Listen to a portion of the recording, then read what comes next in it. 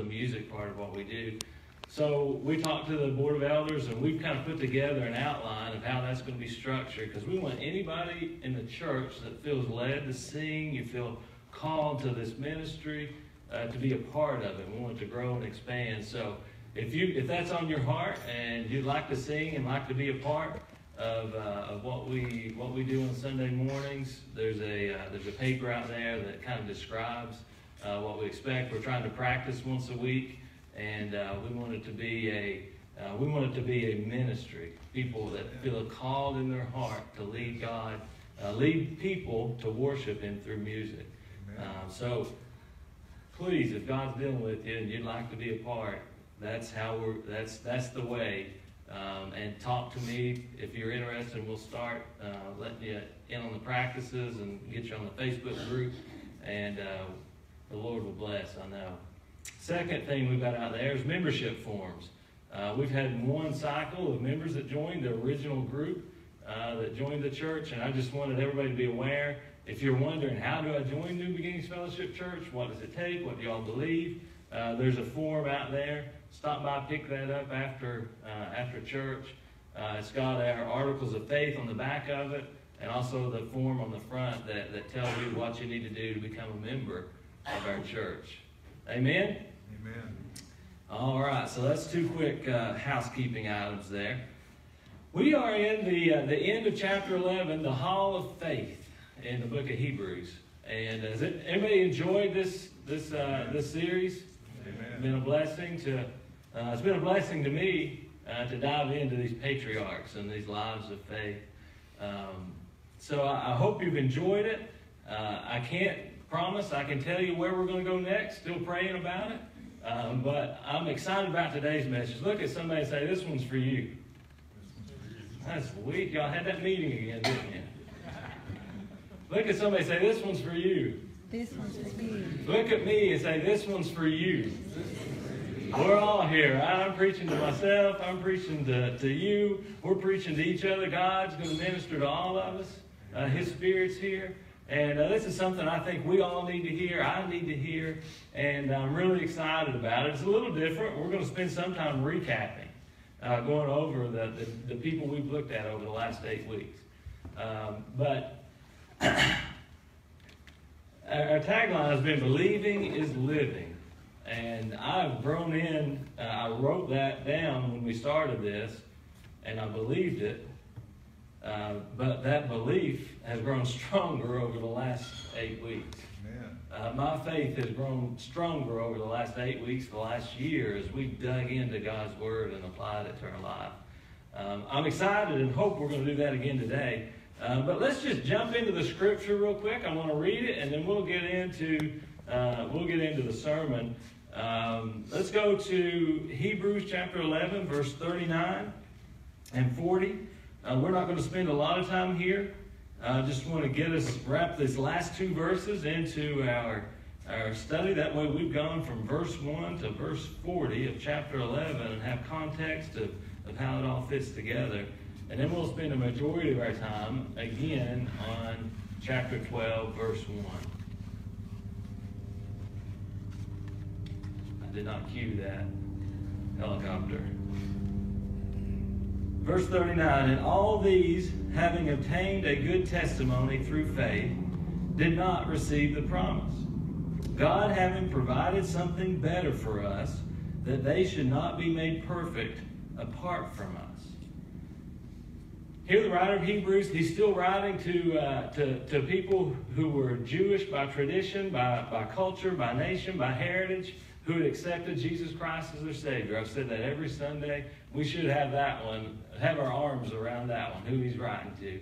And he's telling them here, although the patriarchs acted by faith, their true faith, it was not fulfilled until Jesus came. And this goes right in line with what he's been trying to say the entire time. The old covenant was not nearly as great as the new covenant. The new covenant through Jesus Christ is the solution. It's how you find, it's how you please God. It's how you build a relationship with God. It's not of the old covenant where you've got all the rules and commandments and the things you have to do to sacrifice monthly, weekly, yearly. It's not that. is this new covenant of grace. Amen. It's the new covenant of grace through Jesus Christ. And then we go into chapter 12 and verse 1. If you remember, we started here about 9 weeks ago or 10 weeks ago on chapter 12, verse 1. And you remember we took that verse and really enjoyed that message. It was about the race. Anybody remember some of the points from that one? Anybody take notes? It's 10 weeks ago. You probably forgot. Anybody remember? First one. Show up. Get up. Don't give up. That was the 3 points, right? The faith life is a race. You got to show up. And you can show up without getting in the race. You get up. And then he says, run with endurance. Don't give up. And we talked about that 10 weeks ago in verse 1. But what I want to try to do this morning is tie all this together. And this is it's no easy task, but God wrote it. This is His inspired words, and it's all connected, especially by that first word in this verse. Therefore, therefore we also. Everything we've talked about for 9 weeks is wrapped up in that one word. Therefore. Therefore, we also. When the writer wrote this, he didn't write it in verses. He didn't say, all right, I'm going to start chapter 12 now and write a new verse. This was just a letter that he wrote. Somebody later went in and broke it down by chapter and verse. So this beginning of chapter 12 and the end of chapter 11, it's seamless. It's integrated. Therefore, we also, since we are surrounded by so great a cloud of witnesses, let us lay aside every weight and the sin which so easily ensnares us, and let us run with endurance the race that is set before us. Amen. Therefore, since you got all this great cloud of witnesses, and we're going to talk about that in a second, but first I want to look at what he says to do. We're not going to spend a lot of time here. It's the introduction. Still an introduction. Are you excited? Who's excited? Let us therefore we also, since we are surrounded by so great a cloud of witnesses, this first comment, let us lay aside every weight. And we talked about this a little bit before, but when I first read that, you think that those are sinful things. But then you read the very next line, it says, and the sin which so easily ensnares us. So this first comment, let us lay aside every weight. Let us lay aside every weight. These are things that aren't necessarily sinful in nature. They're not right or wrong. But they are things that are distracting us from God's purpose, from His race, from His path that He set before us, the race that is set before us. You imagine what if a swimmer in the Olympics, we just had the Olympics, right? Imagine a swimmer shows up in a suit and tie, ready to jump in the water. You say, well, that is crazy. You cannot swim. You're not going to be able to compete with the rest of the crew with all that weight on you, the things that are holding you back, the things that are tying you back. And so the writer here says the same thing. He says faith life is the same way. There are things in your life that may not be, you can't say, oh, you are sinning because of that. But there are things you can look at in your life that take up your time. And this is your time and your money. That's two places you can look to see what those things might be. Where does the majority of my time go? Where is my money going? What is it going into? And are those things that are keeping us back from the race that God has set for us? He then says, and the sin which so easily ensnares us. So we got to get ready for the race. He's telling us how to do it. One, you got to lay off the weight, the things that are holding you back. And then he says there's sin which so easily ensnares us, that tells us we've got to be ready. It reminds me of the verse that says the devil's like a roaring lion seeking whom he may devour. That there is sin that we should be specifically guarded against. We talked about this a little last week, that the devil knows us inside and out. He knows our weakness. You know your weakness. Maybe you got a bad temper. Maybe you're easily to get depressed. Maybe it's lust. Maybe, I don't know what it is. Maybe it's drugs. It's some type of an addiction. You know the thing that's your weakness. So what the writer here is telling us, you better be proactive about those things. And we talked about this too, a little bit about wisdom, using our wisdom of what happened before and in my past circumstances and what circumstances am I in now, and what are my goals for the future, and how does this line up? And the writer of Hebrews is saying you better be specific. There is sin that easily ensnares you. That means you might need an accountability partner. That means you should never be alone on a trip. That might mean whatever it might be, but it should be that you get a hold of it, you grab it, you realize the devil gets me there. And if I'm going to run this race, I can't put myself in dangerous situations. Because the devil will ensnare me. Amen. And he will, because he has. He's ensnared you before. He's ensnared me before.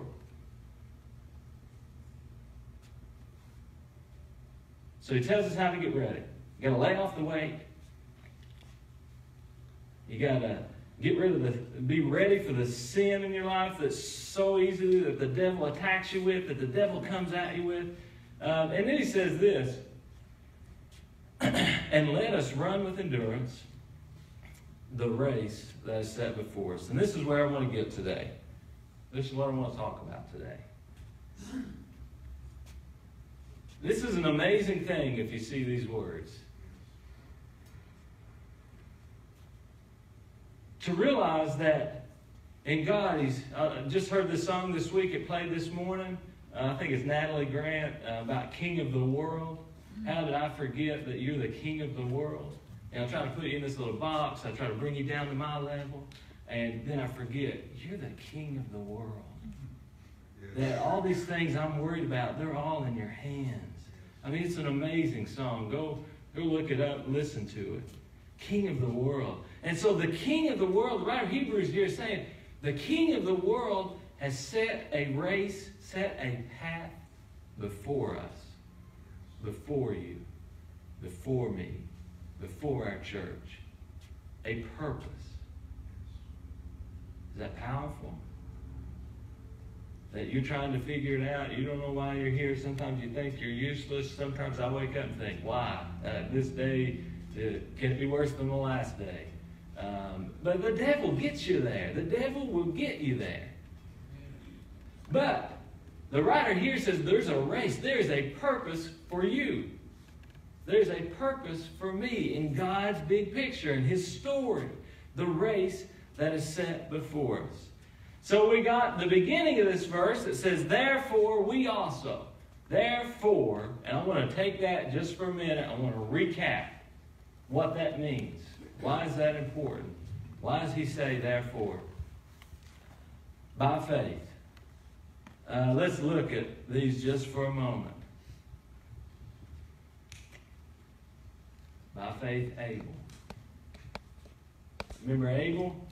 What we learned about Abel, it said, it's not what you do, but it's why you do it.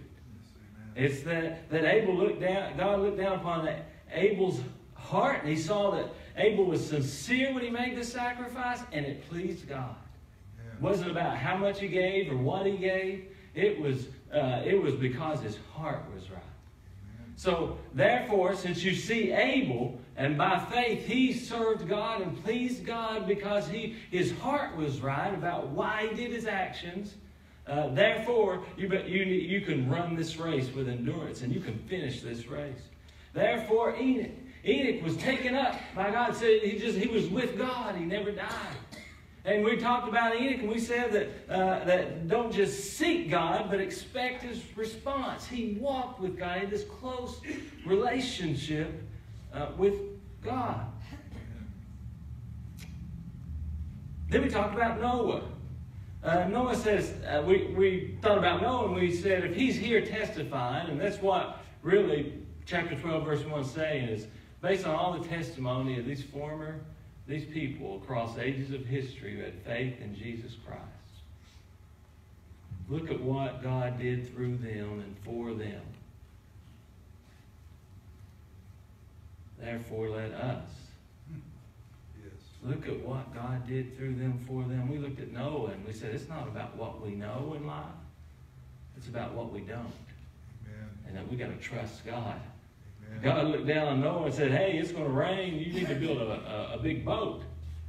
And Noah had never seen rain. Noah had no idea. I don't know if he can understand what a flood was. Yeah, what did he do? He built his ark on dry land. There are going to be times in the faith life that God's going to call us into positions, into ministries, into buildings, into services that make absolutely no sense. That people will look around and say, Noah, you've lost your mind. You're building your ark on dry land. It's never rained before. What are you doing? Remember we said, be faith crazy. Say that. Everybody say, be faith crazy. If we're going to let God rule in our life, and we're going to let His purpose, the path that's set before us, that's His path, then He expects us to be faith crazy. Then we talked about Abraham, and two things about him: his journey of faith, when God just called him out of his home, said, I need you to go to the promised land. I'm going to give it to you. And we talked about the decision that Abraham had to make to step out of that comfort zone. That we thought, well, he was responsive in that. He was obedient. He left just like God asked him to do. And when he did, what do you think? Surely by the end of his life, he's got all these children and he's got all this property. And we find that in his lifetime, it didn't happen. He had 2 children. He still hadn't made it to the promised land. But he still had the faith. He stepped out of that land in faith, and he died in faith. So we talked about it being about the heavenly city. Yes. He had his sight on the heavenly city, on God's rewards, not earthly rewards. We talked about him passing the test, and we already talked about that a little bit. God teaches through the test, not to the test. And I'm thankful for that. He's not teaching you something, going to test you to see if you learned it. If you're going through a hard time, it's to learn something. Amen. It's to gain your trust, the trying of your faith. It's more precious than the gold tried by fire. Yes. The trying of your faith. He teaches through the test, not to the test. Amen. We learned that we've got to be ready to give up our idols, the idols in our life. Remember, we wrote the 3 things that we felt like God had blessed us with. And then we talked about at the end of the message how those things, although they're good in nature, Isaac was the blessing from God, the fulfilled promise. But it's real easy in those blessings to get all our hope wrapped up in them. And they can become idols in our life. And all God wants us, for us to be ready to give it up for Him. Then we talked about Isaac, we talked about Jacob, we talked about Joseph, all in their dying days. They were not looking back over their entire life. They were not thinking about all the good memories, the bad memories, the things they regretted. They were blessing their children for the future. They were speaking confidence into their children. They were speaking confidence into their grandchildren. And they were trusting God for the promises that He had made. We found 3 things about the future in that passage. God has a plan for it. He reveals it to His children. And through us, He impacts it. Amen. Through us, He impacts it. Then we looked at Moses' parents. By faith, Moses' parents. Remember his mom. His parents were Amram and Jochebed. That's some rough names, isn't it? Can you imagine that being your name, Amram and Jochebed? That's tough. Nevertheless, they had faith. His mom had faith. She put him in a basket and set him down by the river. And she didn't know how all the details were going to work out. She was just obedient. And we found that in that story of Moses' parents, and by faith what they did, he was saved. He ended up in the Pharaoh's house with the Pharaoh's daughter, found him. His real mom ended up nursing him and getting paid to do it. And we found out that in our life, God takes care of the details.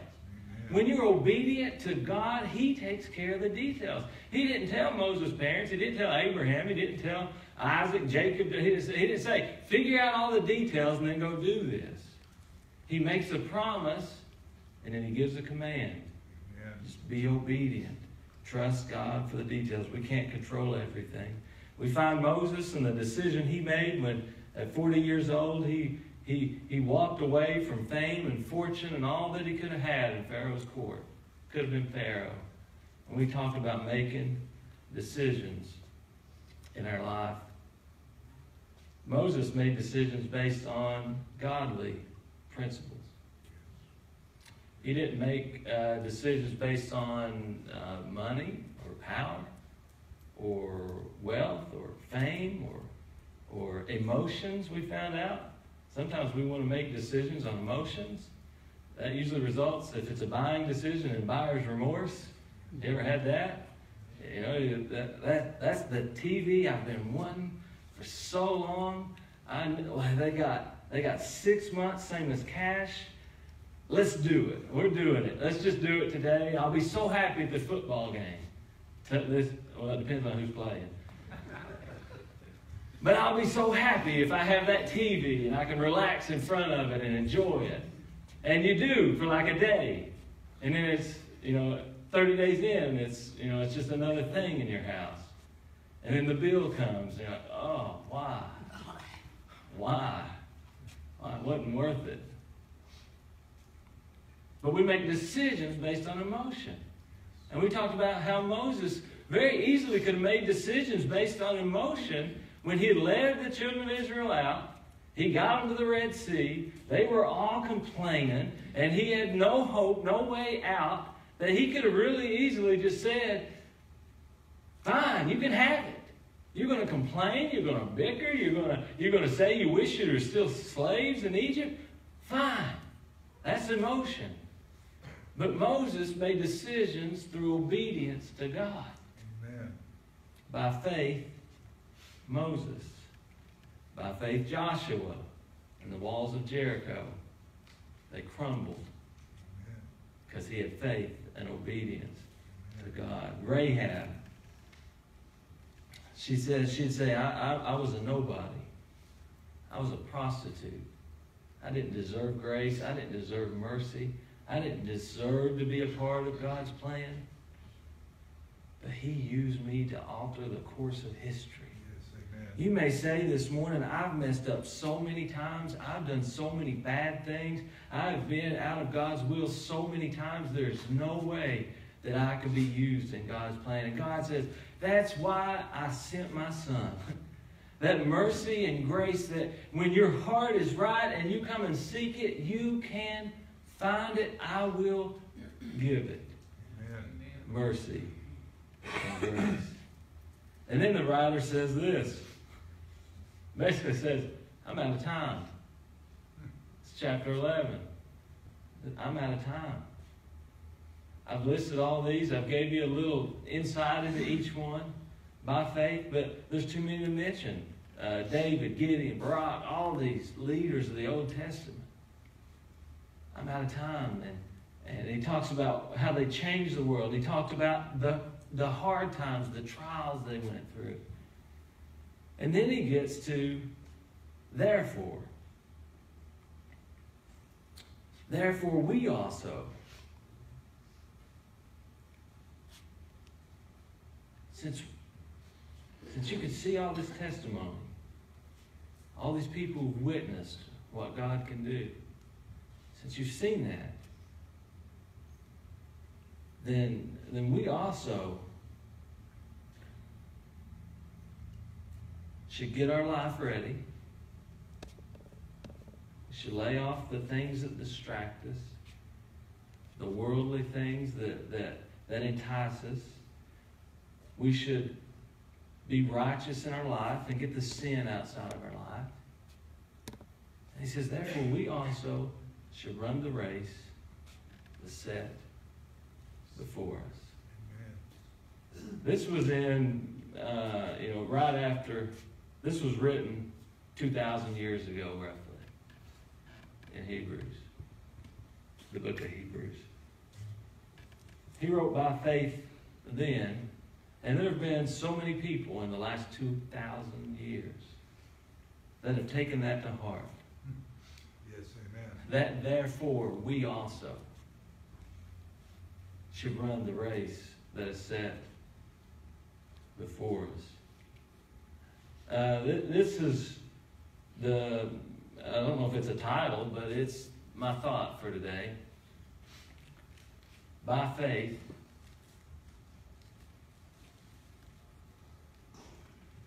what's our story?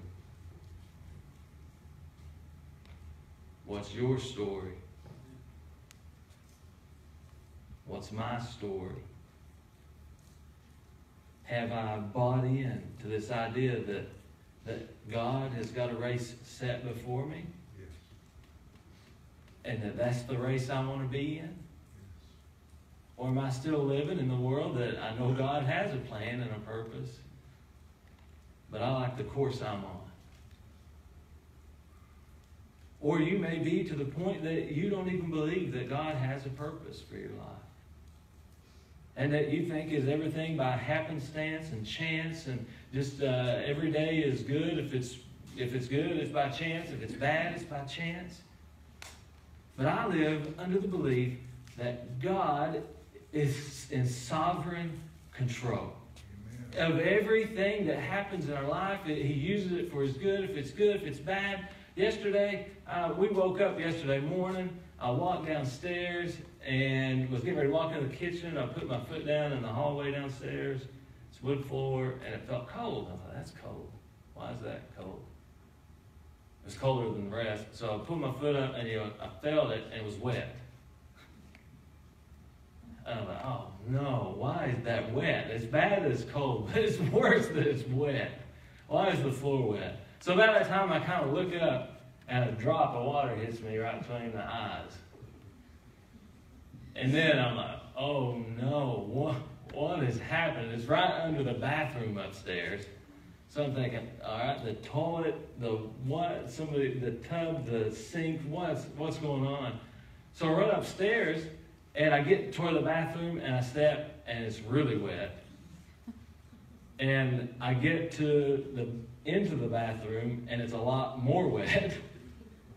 And I look, and all this, I mean, it had dripped down. When I went back down, the ceiling was soaking wet. It was coming through the trim around our door face. It was just dripping out. Paint was. And I looked when I got back to the bathroom, and our faucet, it's one of these fancy-looking faucets. Looks like a water spout or something. One of us had either bumped it or not got it turned all the way off. And it was just running enough that it wasn't going down the sink. It was running back under the faucet, down the faucet, onto the counter. Like it was the smallest stream of drops. I thought, that probably wouldn't fill a cup up overnight.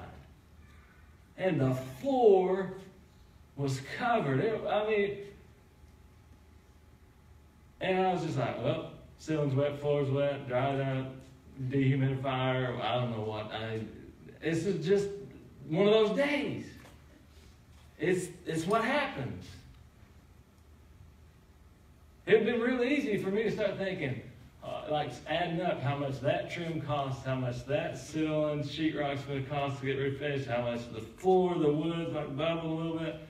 And Beth she was adding all that up. I could see it all over her face. And I was just like, that's really bad. But I got a house. I got a floor to fix. I got a ceiling. I got a faucet. There are people who don't have that. Amen.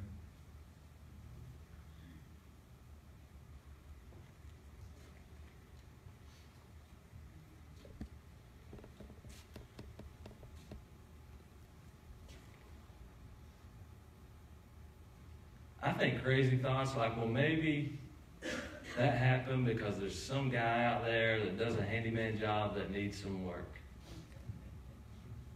I'm crazy. I start thinking like that. Well, all right, if that's what you want me to do, guy, if somebody needs some work, all right, flood my kitchen, flood whatever.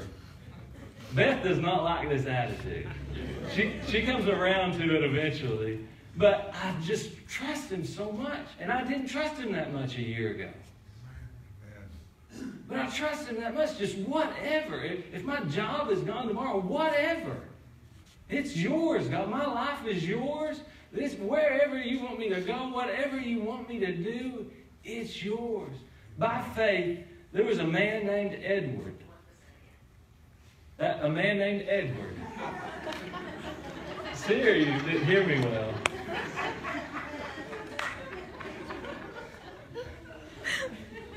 There was a man named Edward. And he was a Sunday school teacher. He was a Sunday school teacher in Boston, Massachusetts. Loved teaching Sunday school. Felt called to teach Sunday school. Wanted the children in his Sunday school to get saved, to know God, to trust in Jesus, to live the faith life, not their life, and not just a random life that they get out and they have no focus and they have no purpose. They've not got in line with God. He wanted them to have that life, and he would pray for them, and he would teach every Sunday. He had this burden, and there was a student that came in one morning, and he started coming consistently, and his name was Dwight. And Dwight would fall asleep during class. But this Sunday school teacher, Edward, he just had a burden for this little boy. So he went to where Dwight was working. Dwight was about 17 years old. He had moved to Boston. He grew up in another part of Massachusetts. And he moved to Boston to live with his uncle and work for his uncle in a shoe shop. And so this Sunday school teacher goes to the shoe store, finds Dwight, and basically tells him, "You've got to find Christ in your life. I don't know what it is, but I have a burden for you. I'm praying for you. I want you to get saved." And he went to him, and he prayed for him there, and he talked to him, and he witnessed to him, and he left feeling like a failure. He felt like he didn't make a profession of faith there, and he felt like he had failed. But by faith, Edward had taught Sunday school.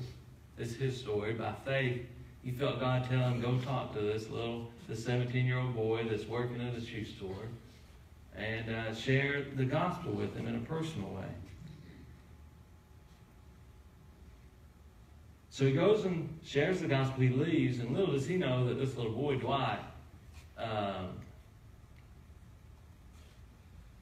actually finds Jesus that day. He gets saved that day. And he begins to get passionate about Jesus. And he wants to teach about Jesus.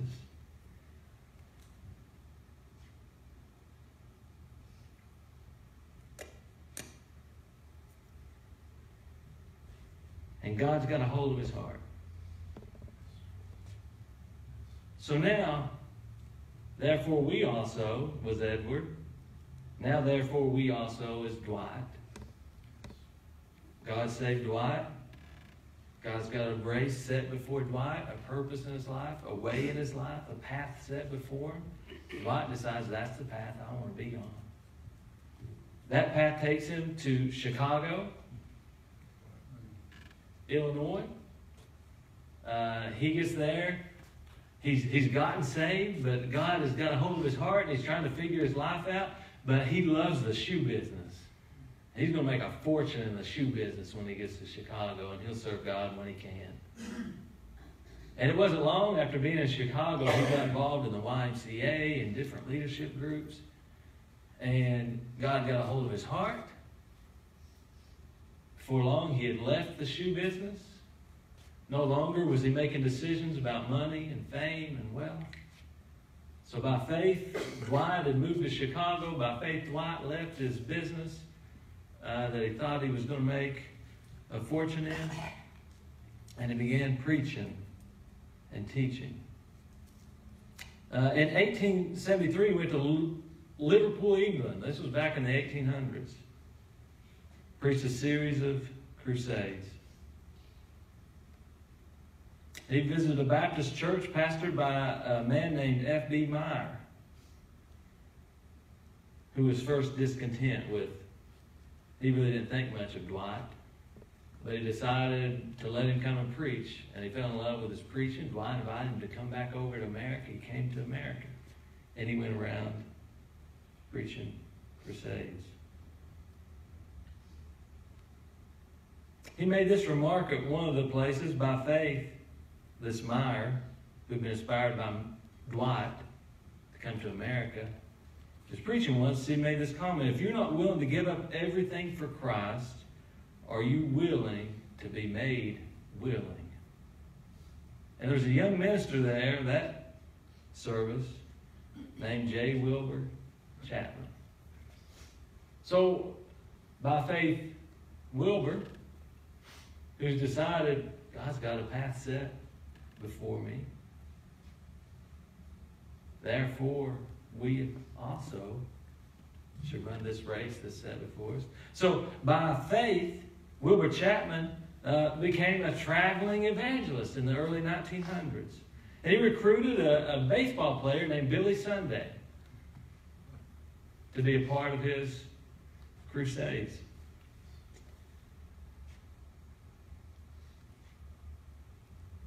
Billy Sunday and Wilbur Chapman found themselves in a campaign in Charlotte, North Carolina. In 1934, they invited evangelist Mordecai Ham to conduct a citywide crusade. On October 8th, Ham had been discouraged because it wasn't going the way he thought it should go. And he wrote a prayer to God on the stationery of his Charlotte hotel. It said, Lord, give us a Pentecost here.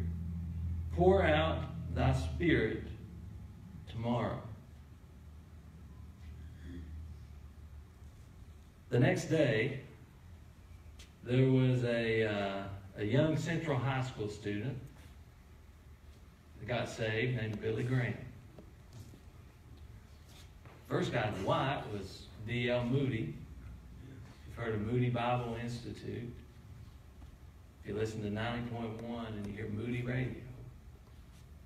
By faith, Edward. By faith, Dwight. By faith, Meyer. By faith. It's how God works. Amen. Through His people. Through the race that's set before you. Through the race that's set before us.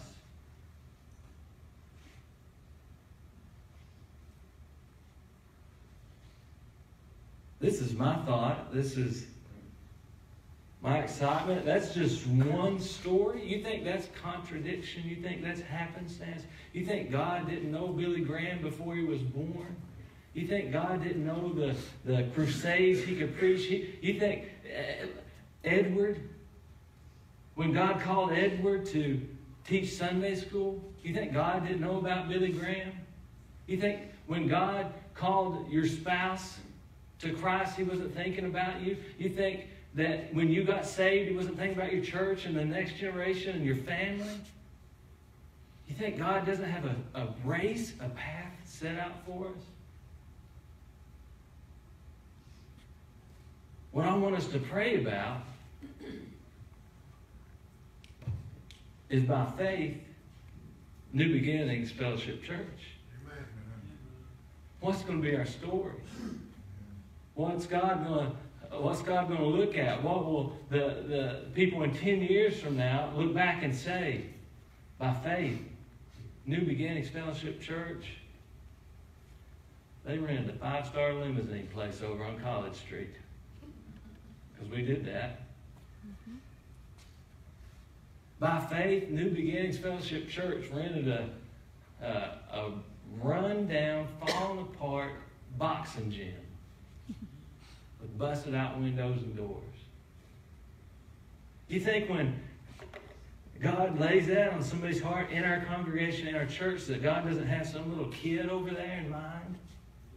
The kid, the kids, the families, the people. It's not about a space. It's not about what we're going to do. It's by faith, New Beginnings Fellowship Church is going to build an ark on dry land.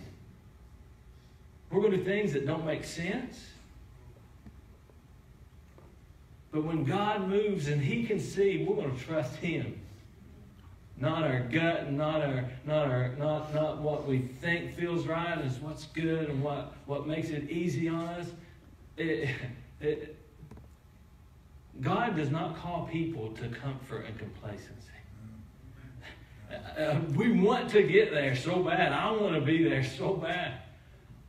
I want to have a peaceful, easy, just every day and on the beach or whatever. Like we all want that. But God has not called me there. He's not called us there. He's not called our church there.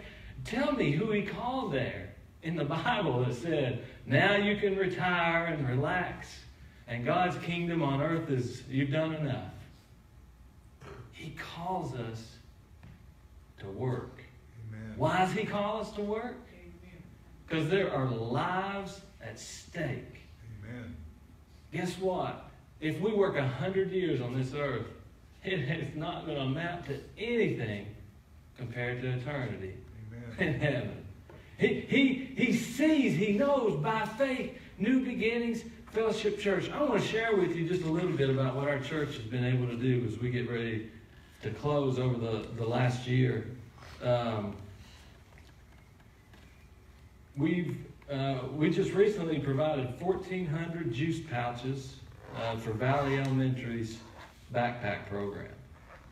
Last Christmas, we bought 12 foster children Christmas presents. We bought them iPads, laptops. We bought them, if they wrote down what they wanted, we got what they wanted. You think, well, you gave a gift. By faith, we were obedient. That opportunity came. God, we felt moved to do it.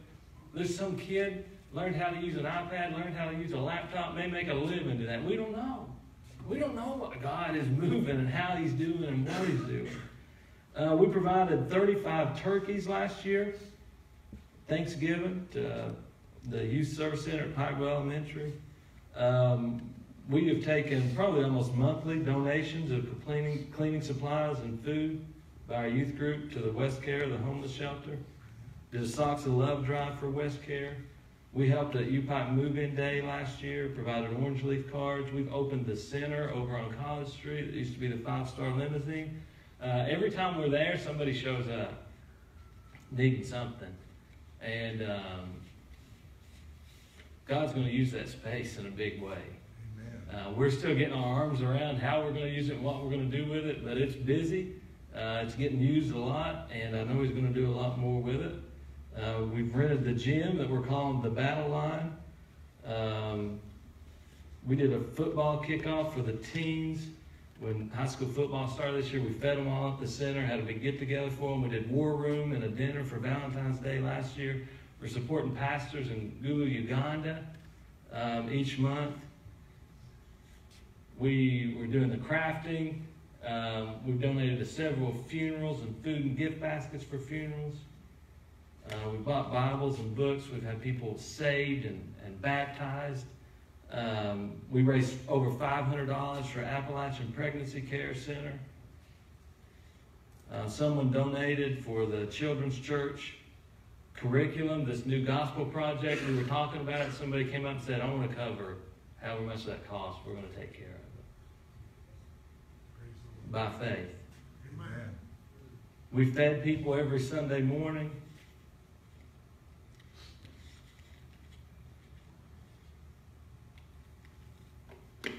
We've got just at the end of August,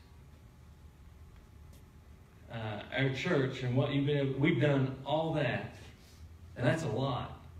We rent this space, we rent the center, And we had a special gift to cover the first year's rent at the boxing gym.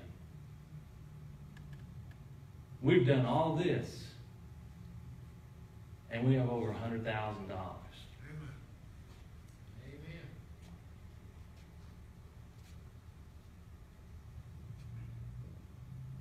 I'd love to have a permanent place. Would you love to have a building? Amen. We're going to someday. God's got it. Hey, we've looked at different buildings. Every route we've gone down, it's not the right time. $100,000 is a lot of money, but when everything's $1 million, it's not a lot of money. But what we're going to do is change people's lives right now. We're going to serve by faith. New Beginnings Fellowship Church is going to serve and give and change and transform people's lives and the community that we're in. And we're going to make a difference. And when it's God's time for us to have a building, we're going to have a building. We were in Louisville yesterday. We drove by this church that had it had a steel, like a wrought iron gate over the doors, and it looked rough. And you know, I'm going to try to remember. I wish I'd got a picture of that church every time that I get discontent because I'm carrying my keyboard into a $1 million building. God has blessed us more than you can imagine. Amen. And He's going to bless even more. So I want to ask you this morning, I want to leave you with this thought. If you've got notes, if you've got your Bible, I want you to write that by faith, and I want you to put your name. Just want you to put your name. And I want you to think about that. I want you to pray about it. Take some time today and think by faith.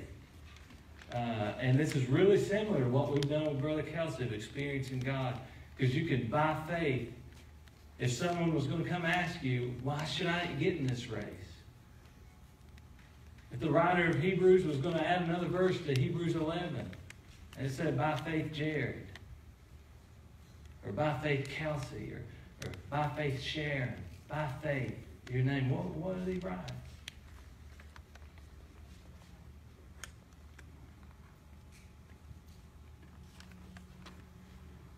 What the writer of Hebrews is really saying in verse 1, he's not saying we're special any more than the last generation or the next generation or the church beside us. Or he's not saying any of that. All he's saying is this. It's our turn. Amen. It's our turn to get in the race, to trust God. It's your turn. This faith life is a baton passed from one to the next. Somebody in your family, somebody you knew, served God. This is from one to the next. All he's saying is, therefore you see all these lives have been changed by faith. You cannot doubt the power of God. Look around you. Look at the people across history and the plan that God has unfolded exactly as He said it would in this book that never contradicts itself. There's no question that God is all-powerful and real. And it's your turn. Amen. You've accepted Him. It's your turn. It's our turn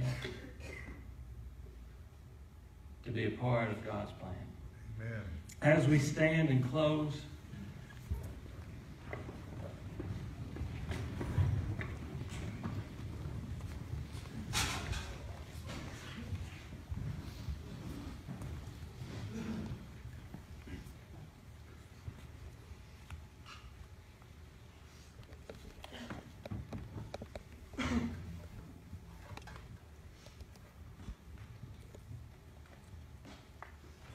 I'm so thankful for the leadership of our church, the elders, the members, the attendees who've given faithfully, who have led faithfully, who have shown up wherever we were meeting that Sunday morning.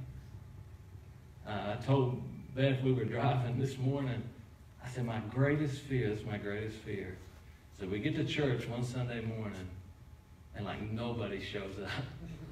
Like every morning, I'm in here getting stuff ready, and every morning about 10 till 11, I go out and peek just to make, are there people out there? Like, I know one morning there's going to be like 3 people. Because I don't know why, who am I to be up here talking? And, but I get what God's doing. Amen. And I don't feel worthy of it. I'm not. I got a lot of junk in my life. I'm being obedient to God as best I can. I'm trusting Him in every facet that I can.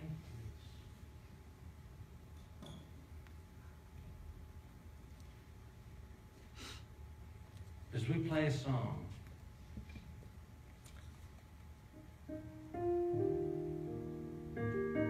I thank you for being here. I hope you feel, you see, you know that this is not a thing that a group of people are doing. I hope you can feel the Spirit of God, His Holy Spirit here, that He's moving, He's brought lives together, He's brought people together that feel a call to ministry, to specific things, substance abuse and children. If you don't see how we're working and making a difference and how we can make a difference together in God's name, if you don't see how lives are going to be changed,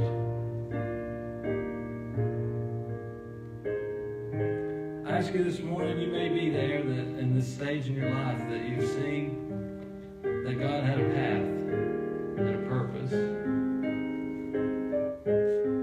But you're over here. You've been scared to get on it. You've been scared to give it all up, to turn it all over. You think you can't live the life. You don't want to live the life. You don't want to try hard to be good enough. You got things in your life that aren't good enough, and you think, I'm going to get that right, and then I'll get on your path, God. That's not how it works.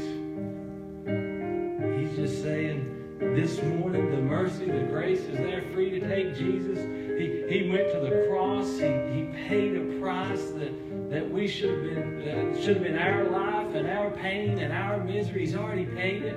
A gift He's freely given to whosoever will believe on Him. If everybody's head bowed this morning, Lord, I pray that there's hearts in here this morning that by faith, pray they put their names in that blank spot. Lord, if they've not been living a life of faith, that today could be the day that they make that decision. Lord, they could walk out of this building and say, by faith, I gave it all to God. I trusted when I couldn't trust myself, but I put my trust in Him. I pray for our congregation. I pray for me, our leadership. I pray for everybody in this church, our youth.